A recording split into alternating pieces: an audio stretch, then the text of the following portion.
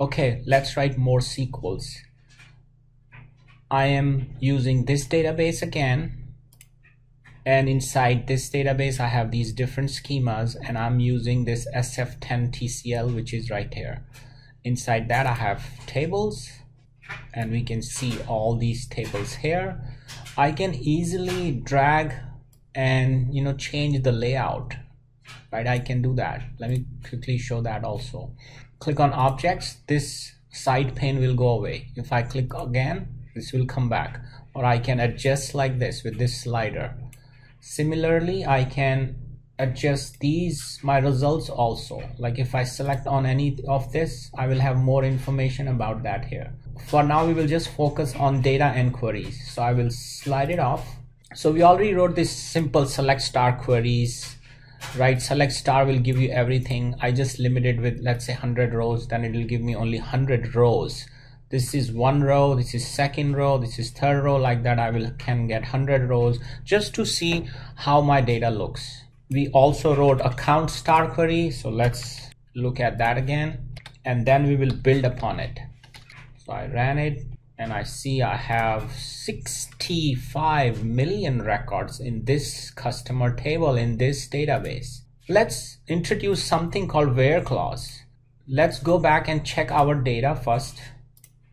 If you slide it on the right side, and if you just keep looking at data, let's say we are only interested in those customers whose birth country is India. So let's write this query. You will say where this column, which is this one, you can, by the way, just copy paste from here, or you can just write it down, equal to India. So if I run this query, now look at that. Out of 65 million rows, it quickly scanned all that data, and it gave me the customers with birth country as India. Now let's check the results. You go here and you go here, and if you see, all these C birth country is India. Now let's do a little more with this query. Let's say I only want those customers where my preferred customer flag is yes or Y. So you will say where C birth country is India and C underscore, and if you start writing, it will give you the option to use that column name, so it's easy to quickly write those queries this way. So if I say where C equal to yes, then I won't see N or null values. So let's run this query. Let's scan my data towards the right. All my customer flags are yes now, and also my country is India. So that is how you use where clause. This is called where clause. Very important concept, because most of the times you're not looking all your data. You are selectively looking at your data. Now, similar to AND condition, let's also check how the results will look if I use OR instead of AND. And it's a very good practice whenever you have OR conditions together to use brackets. But let's see, if I change my query from this AND to OR, how my results will look like.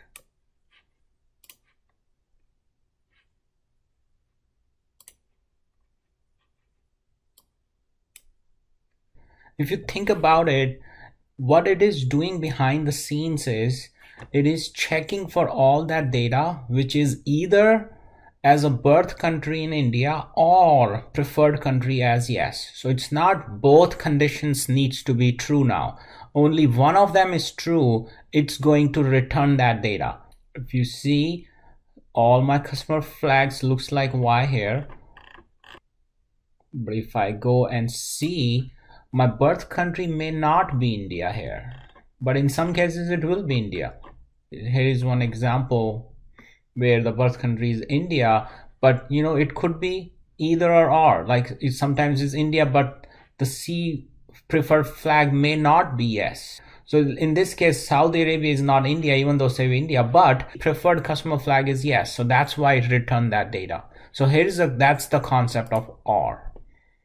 One of this condition has to be true, But in some cases, both can be true. Like in this example, this row 687, I have customer preferred flag as Y and my birth country is India. So both are true and it has returned the data. But in other cases, even if one of the condition is true, it will return that data. Let's do a little more fun stuff with these queries. I'm copy pasting this. I don't want to see all my column names. I only want to see certain fields. I want to see the customer address, customer first name, and I only want to see customer last name. And we leave this where clause as is, meaning I'm getting only these three fields for this data. So this where clause is filtering based on the rows, and these columns will only display data for these three fields. So let's run this query. This is also an important concept here, that Snowflake is a columnar database, and if you select only the columns which you need, your queries will be relatively faster. And it's a big thing in SQL. Like sometimes your query will not even return data because the data is so much, or your database is not tuned up very well, and your queries will run forever. The Snowflake is really fast. The way it stores data behind the scenes, and if you just run your queries, it will return your data very quickly. And you can see that we are running this data on 65 million records, which is a pretty big, yeah, look at that, 65 million records. It's not that small. It's not like really big, but it's still not that small either. Now let's write few more queries. Let's do some more group functions, and I'll talk more about group functions. Like count star is a group functions because we are checking the whole group, right? We check the whole group, like count. I'm counting everything in that table. So as a group of rows, in this case the group is all rows, but we will cover more about group by, because group by is also an important concept. But let's keep building our knowledge on this group function at the whole table level. But for that, let me first look at my data and see what can we group by on. Let me look at some other table, and what I really want to see is I want to see some dollar value, let's say, which says the price or the amount of order, so that we can sum it. We can sum the total amount, so that will make more sense. So let's try to see it. Okay, let's look at this table, orders table, under this schema,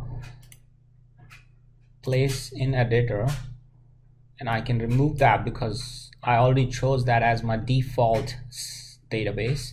I can leave that also.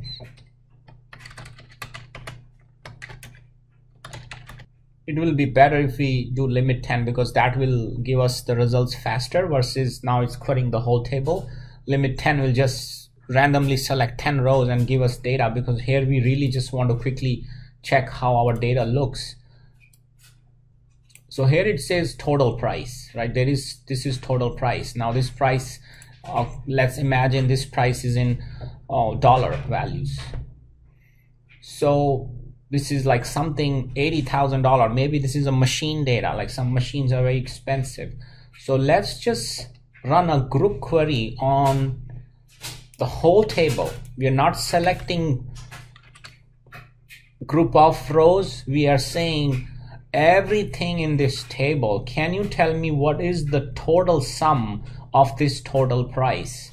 So let's run this query. It's pretty simple. You just say sum, and then you start writing your field name, and you can select it from here. Now let's run this query. So this is a lot of money. Whatever this table is, all the total sum of the price in this table is this much. This is pretty big. Probably it's not dollars. So anyway, you got some of this, next level queries, how to write these SQL queries when you have to count number of rows, when you have to sum something like total price or the amount, or you want to select only few fields out of the table, because the columnar database, will return your query faster. How do you write where clause? So you have that. Now in my next video, I will be covering more about the group by function and also joins, which are very, very important concepts in SQL. All right, see you in my next video. Thanks. Bye now.